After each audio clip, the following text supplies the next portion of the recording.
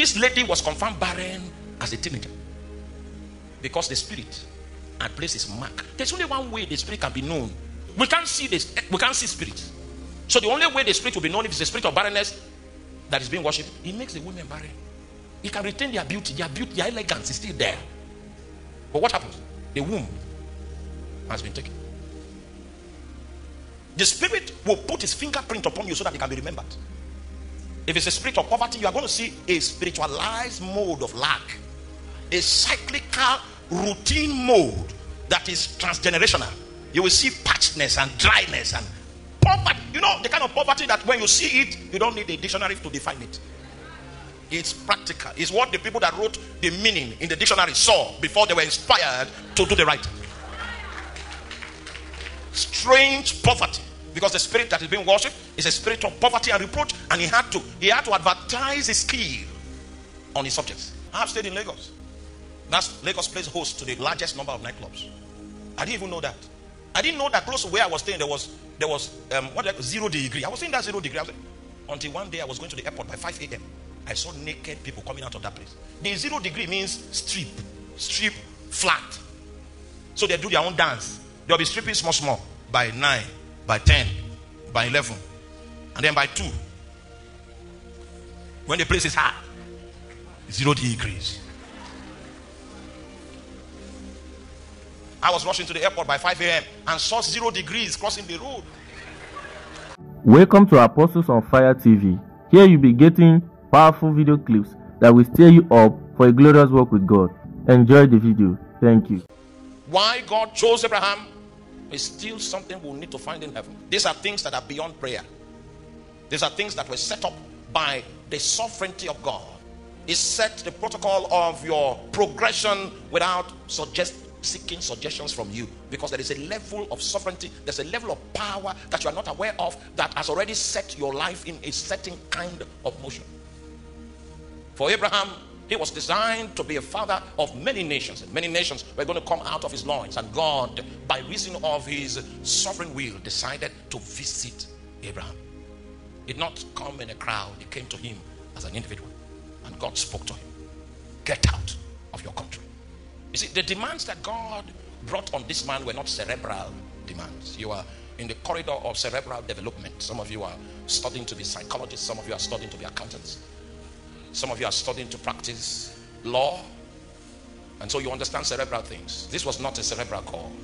This was a demand that was placed on the heart of a man. A demand that required obedience. But you see, there's going to be a challenge in obedience because Abraham doesn't know who is calling. So because he had not yet built trust in God, it was difficult for him to respond to God at the first instance. So God kept speaking, even though Abraham heard. Abraham was not obeying because he didn't know God. But when God troubled him to a point that he had to begin to take steps to fulfill what he was hearing, I don't know how God was able to convince him. I don't know how God conquered him. Because this is a scenario that provides numerous assortments of possibilities of questions and contradictions. Now, maybe you have not yet known the gravity of what God was asking this man to do. God was telling him, go to the Nigerian Immigration Service. That's where we get our passports from. And until the national ID card becomes available, your international passport is the most valid form of identification that you have. And God was telling Abraham, go back to the Nigerian Immigration Service and ask them to expunge your name from the lexicon of Nigerians. And just in case you are in possession of a green passport, take it back to the controller and say, well, from this day henceforth, I'm no longer qualified to be in possession of this material. It belongs to Nigeria. And so, expunge my name and take your property. That was what God was asking him. Upon consecration, you have now become reasonable. You have now realized that Jesus has paid your bride price, and by an act of your will, you have allowed the authority over your life to pass from your hands into the hands of God. The reason for consecration is so that no spirit will have the authority to lay claim over your life. We've been in ministry for long, and then we have seen people that spirits have said, the womb of this woman is my own. You can take her head, she can school in Oxford University and become a professor. But if it has to do with the womb is mine. And the spirit has a lot of legalities that are entrenched. that seem to give that spirit authority over the womb of that woman. It's not just an anointed man that is required to liberate that woman. Huh? Because the anointing won't work in a situation where there's a legality. The preacher will need a revelation to see the structure of the situation, and then he can use his authority in God on the strength of her own will. Are you with me? Her will must be involved. Her confession must be involved. She must renounce that thing that claims to have power over her womb. And I've seen all kinds of stuff. We had to do all kinds of things, all kinds of litigation to ensure that people were drawn out of the hold of demonic grips. Jesus has an ambition, and his ambition is to save us to the uttermost. That's why there's a spirit call involved. Hallelujah. Please help me tell your neighbor there's a spirit call involved. Some of you were born into families that are totally godless. And if somebody claims to want to bless you in such a family, what he does is that he connects you with the spirit. In terms of protection, they say they want to protect you. And in attempting to protect you, what they did is that they made you a subject of a strange spirit. And that spirit now has authority to determine your seasons. Hallelujah. The spirit has authority to determine your times. Maybe a wonderful lady that will change your life is about to get connected to you in a relationship. The spirit will now go and torment that lady. I said, you are in the wrong place. You can't stay here. And when the intimacy is trying to build, something strange will happen. Because it's not your portion to get connected with someone that has the capacity and the potency to make your life look better. I've seen how spirits have marginalized the destinies of intelligent people. It doesn't take away the intelligence. The intelligence can still remain, but the life is crooked because it is perforated by the influence of spirits. And if any positive thing whatsoever can come out of that life, there must be a spirit call, a spirit disconnection. I was ministering one time. The power of God came upon a lady, and she was far from where I was. And the spirit, a masculine voice, began to speak through her vocal cord. And the masculine voice was addressing me, that preacher, there's nothing you can do about this woman. This woman is mine. Oh, see, that spirit, are you with me, seems to be claiming that life. How I wish I had time to show you how vast the theater of the chambers of a human being is. How vast it is. Okay, at least you are acquainted with this scripture, the madman of Gadara. When Jesus asked him, what is your name? He said, my name is Legion, because we are many. The word Legion is a Roman military term that characterizes a garrison of soldiers from 2,000 to 12,000. So imagine that at least there were 2,000 spirits finding a comfortable abode in his chamber, the chamber of one man. Many of you might have wondered, why is it that the people we started pornography together with, they have stopped, but I'm hooked up. Please help me preach to that person. Tell the person a spirit is involved.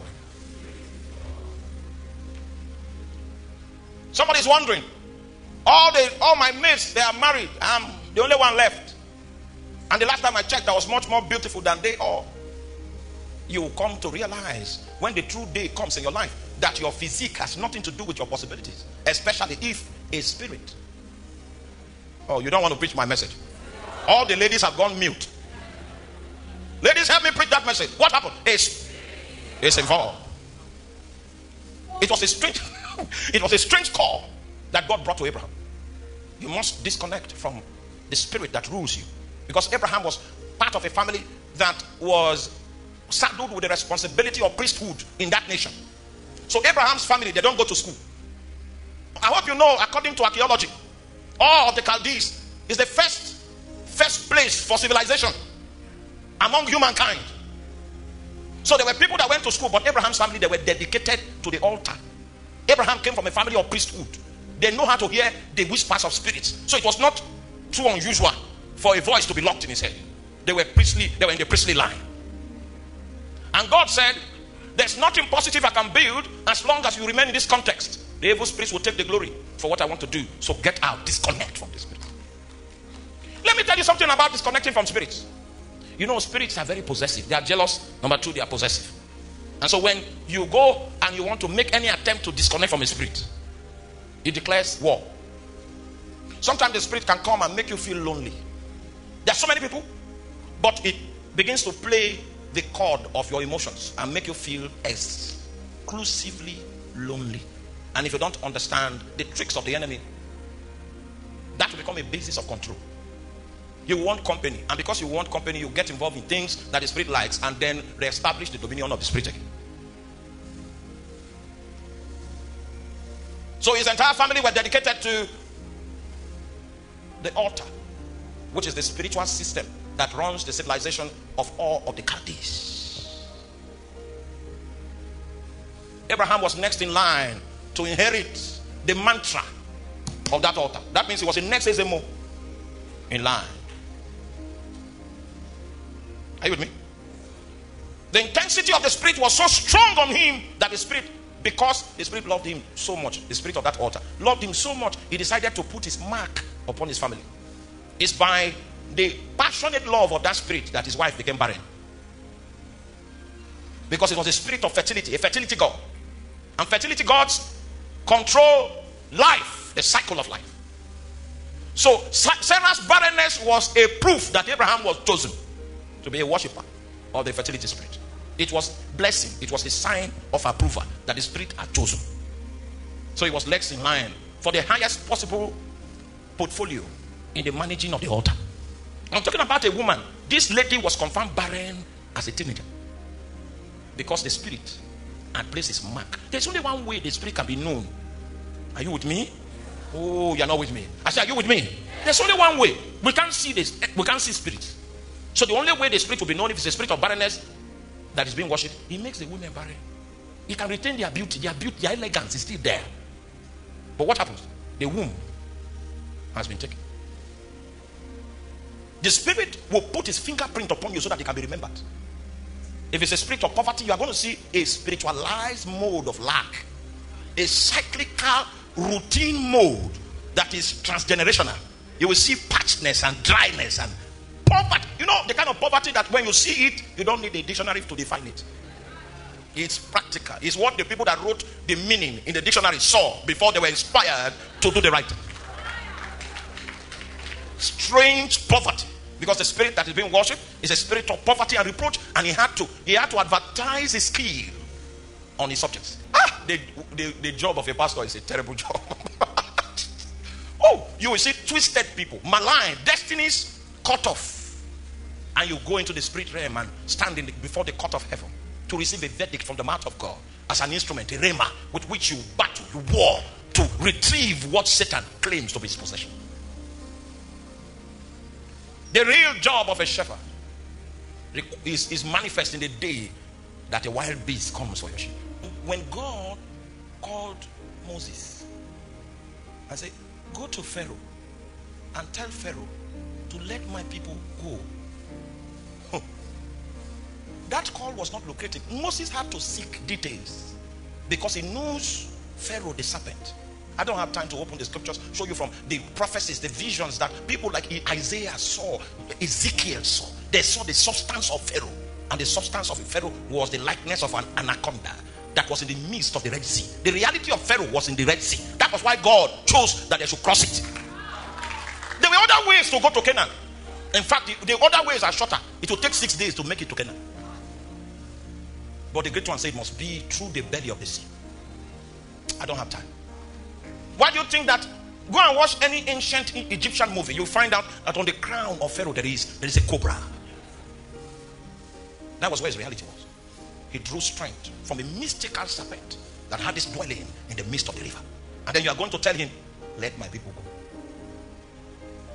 He said, God, if you want to kill me, just tell me there are many ways to die, not this way. Yes, I'm under your sentence of death, so just take my life. You tell Pharaoh, you give Pharaoh an instruction. Pharaoh was the one that determines who sleeps and who wakes up, because a spirit is possessive. A spirit will never let you go. You will have to exercise your will in consonance with the will of God for you to be able to kiss a spirit goodbye. And Abraham knew the implication of what God was calling him to do, and he didn't know God's capacity, and that was why his obedience was not swift.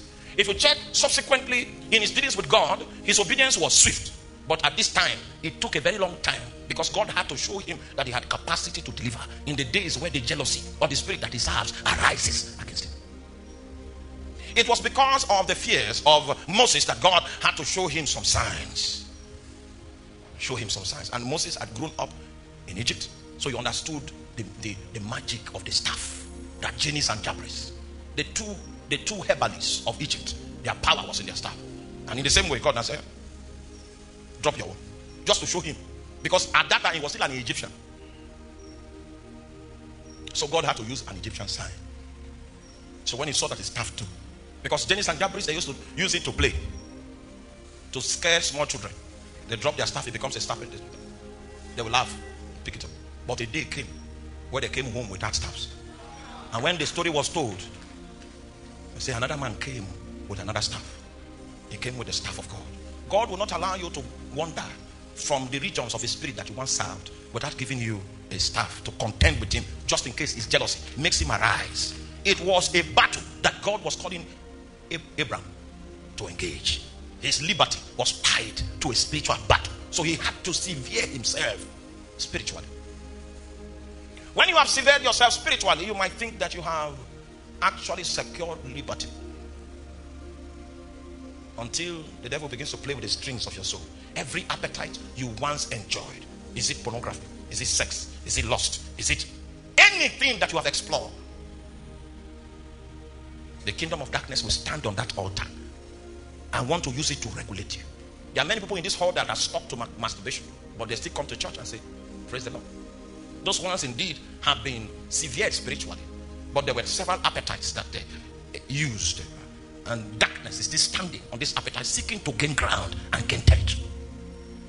There are several people among us that are already fed up, trying to break the hold, and there is no success. And because of that, you have concluded that God doesn't seem to have the capacity to reverse the condition that has bedeviled my life. Those are suggestions that on the soulish plane you have not yet cut off. If we check your phone, check your ringtone, check the thing that forms your civilization, the pictures in your phone, you will know if you are free or not. Hallelujah. If we check what you browse, if we go to your YouTube history and we click on the history, and then we see the things you have seen for the past 21 days, you will know if your soul is free. Many people have asked me, what do we need to do to begin to hear the voice of God?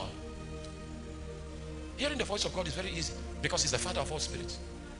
But it might be difficult for you if your soul is hooked up to a fountain that is polluting your universe. You will need to create a different atmosphere for your soul, a different appetite for your soul. God has to become your obsession, your passion. You need to drink of him, and then you can realize that this is drink that is drink indeed. And God will fill you up with his drink, which is his spirit, so that you can have a different lust. A lust for God, a passion for God, a hunger for God. Except God has touched you, your soul life, and reordered your soul desire, you will not have a sustainable passion for God. Many of you have tried to have a wonderful prayer life like Reverend Hughes. You want to be consistent, growing in the anointing, growing in the spirit. Meanwhile, your soul is sold out to the devil. And if you check the kind of music you hear, heavy metal. Do you know what they call heavy metal music? I was telling my wife today, I just read something up. And in the United States of America, what they did was that they got mice, 12 mice put in a bottle. And then they exposed them to heavy metal music. You know what I mean by heavy metal? Huh? Is that demonic rock party that the people have tattoos and all kinds of... Oh, you guys don't have a guitar today. Would have gone on rock. To give you an idea of what I'm talking about. They exposed 12 mice to heavy metal. 3 days later, they came to the lab to see that all the mice, they fought themselves and killed themselves. Oh, you people have not gone. I have stayed in Lagos. Stayed in Lagos. That's Lagos plays host to the largest number of nightclubs. I didn't even know that. I didn't know that close to where I was staying, there was 0 degree. I was in that 0 degree. Until one day I was going to the airport by 5 a.m. I saw naked people coming out of that place. The 0 degree means strip, flat. So they do their own dance. They'll be stripping small, by 9, by 10, by 11, and then by 2. When the place is hot, 0 degrees.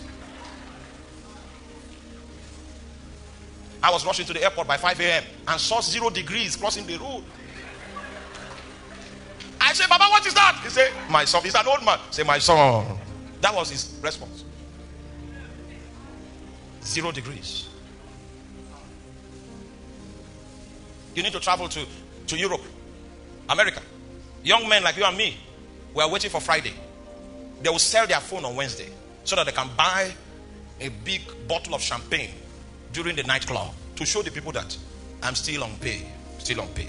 So you can buy anything on the streets of UK, on the streets of London on Thursday. Because he has to sell. He must make money enough to drink. He must make money enough to party. These are demons that have taken over their appetites. You might get the person to say the sinner prayer, bring the person to church, but his soul is somewhere. Just like somebody that is already hooked up on cannabis, and then you want to bring the person to BSU to study. He has already fallen in love with dope, and because of his love for dope, he can't do school. The love for dope is so much. Oh my God. You are wasting all your money trying to educate a hyena. A hyena is a scavenger. He's looking for dead things to eat, and he loves it with passion. There is nothing you do if you wash the hyena's body and release it, it will come back smelling, because he has a love, and until that love is conquered, the purpose of God cannot find expression. And unfortunately for Satan, Satan is not involved in a creative enterprise. If Satan were to be given patent right for creation, Jesus, if Satan were to be given the right to create, so as it stands now, there is nobody that has a legitimate calling in the kingdom of darkness. Every call you fulfill in the kingdom of darkness is borrowed, because Satan is not original. It means he had to deceive you, he had to beguile you, then he now brainwashed you, and he told you about several things in Egypt and the pleasures thereof, and then he used it to bind your soul. And so the call of God must also affect your soul. You know, in the service of Jesus, there were many things that were legitimate that we had to let go of, so that Jesus can be our first love. I was a footballer. I know you will not believe that, but I was number 10 on the field. I could make things happen. Glory. Glory to God. I could make things happen. I could make things. One of these days I'll just get a boot and come and train on your. You will see the traits of my ancient person. I was into soccer so much that soccer became a god. I started loving it. And God designed that my love for soccer was going to stand against my love for him. So he had to say, no more soccer. It's not a sin to go with soccer, but for me it became a sin. You know, the Bible says, he that knows what to do and doeth it not, to him, it means it's idiosyncratic, it is specific and particular. Because your soul is a vast island, and you can love anything. You can love someone that's your mother's mate if you just keep talking to the person and touching the person and touching the person. After 6 months, you will love the person. You can love anything. You can love a camel, you can love a horse, you can love anything. Your soul is vast and vile. You can love pornography. You can love. I know a young man. He sleeps with rams. When he sees rams, he likes them. And then you are wondering, what exactly is wrong with him? He has loved it. And so in your walk with God, what God does many times, he disconnects you from several things so that you don't fall in love with it. Because it's difficult to sever a man from what he loves. Get thee out of thy kindred. Some of you in this hall, the first time you were introduced to lesbianism, it was like a vile thing. And then when you stayed in it, you now felt it was normal. And then you now became the person going out to catch new comforts. The thing now is you now love it. So there's a consciousness you have developed. There are several things you see in a female that a normal female will not see because of love. I know you won't say amen again. Amen. Your love makes you see things. It increases your perception. You will locate and notice things that other people will trivialize, because your soul has bought into it. When you see a lady, you notice, there's a place. Lesbianism has a stronghold on the soul. Even though it's a spiritual thing, but it amplifies your sensitivity in the soul.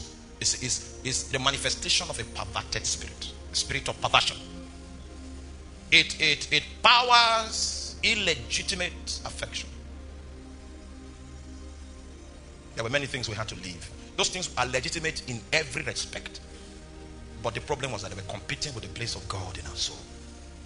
If you are going to be saturated with God, you must be saturated with him in your spirit, and you must be filled with his word. He's the center and the circumference, the extent and the limit of your civilization. If you are in this place and you don't pray for 1 month and you don't feel it, you have another love. Another love that you are in desperate need of deliverance from. Your body is a critical vessel. Your body is what God needs to possess if he wants to do something upon the face of the earth. If there's no body for him to possess, his spirit will become handicapped. Because spirits are not designed to operate in this three-dimensional landscape. If you are going to function in this three-dimensional landscape, then spirits need creatures that have bodies. A demon is a person without a body. Persons without bodies. And if their operations are going to be effective in this three-dimensional frame of reference, they need a creature that has a license of a body of head. If you know what a harp is, that's the design of the heart of a man. Yes, your heart has strings. The Bible says God, he tries the reins. Now God will not play the string of your heart except all of them are tuned right. There are several vibrations that are acquaintances to darkness and devils. It distorts the sound of a string, and so God can play.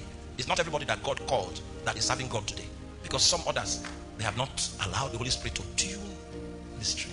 I never knew how passionate God was with sound until I went there, and he showed me that he doesn't do anything except he makes a sound. On the day of Pentecost, before the fire fell, the Bible says that what? There was a sound on Mount Carmel. It was Elijah that said, I hear what? What was about to happen in the natural was rain. But before God brought rain, he brought what? A sound. There is a sound on your life. Before you manifest, you must produce that sound. The stringer must string that sound. He must produce that rhythm. Because your life is supposed to bring a new sound into the earth. No one else can preach your sermon. No one else can sing your song. The sound that is trapped in your heart. You will need to come to a place of alignment for your generation to hear the rhythm, hear the force, hear the sound. Oh, your world starves without your sound. Your world starves without your flavor. There is a song that is locked up in your spirit. It's a song that is like the waterfalls of the Himalayas. And that sound will have to come. It will have to come because the Spirit of God is quickening it. God will never walk until he makes a sound. Thank you for watching. Do well to subscribe, like, share the video to your loved ones so they can receive what God is doing from this platform. You can also follow us on all our social media platforms. We are on Instagram, we are on Facebook, and we are on Twitter. Thank you.